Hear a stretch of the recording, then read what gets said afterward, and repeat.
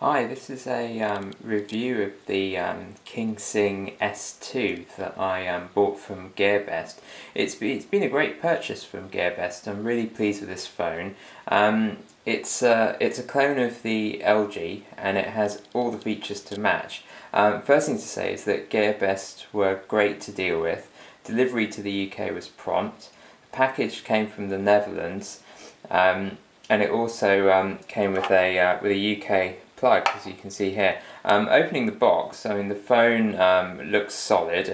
There's also quite a decent charger lead that's compact, with the magnetic ends here, and it's got an adapter here, and there's a screen protector that comes with the phone as well.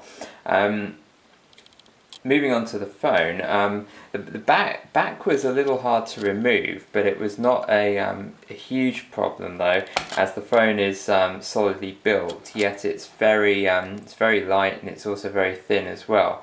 The phone, from opening the back here, the phone also comes with a dual SIM, and there's room for a micro SD card and a battery that can be replaced, which is great. The phone didn't take very long to boot up from the off position.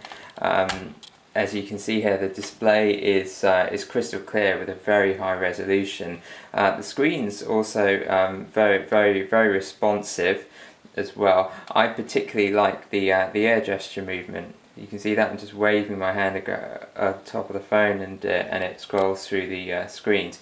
It also has KitKat Android, which works very well with a quad-core processor and 1 GB of RAM. So no problems in terms of speed and availability of the app. So overall, it has all the features that you would expect from a smartphone: calls, apps, browser, G-sensor, and Wi-Fi, which works well, and GPS also. The front and back cameras are also great, with some nice features like GPS tagging also. Camera's 8 megapixels with a flash for the back camera, which is okay, although I felt it was a little bit less than 8 megapixels, but that's okay for use. I also like the heart rate feature at the back of the phone. I like the LG. The controls are nicely placed at the back of the phone. In terms of size, it's a 5-inch screen, not too big that you can't make calls, and big enough to see the screen clearly. The only downsides I've noticed really are the battery life. I mean, it comes with a 2000 mAh battery. 3500 would have been nice, a bit more life in that. Although I have bought another spare battery that you'll see in my other review, so that's fine.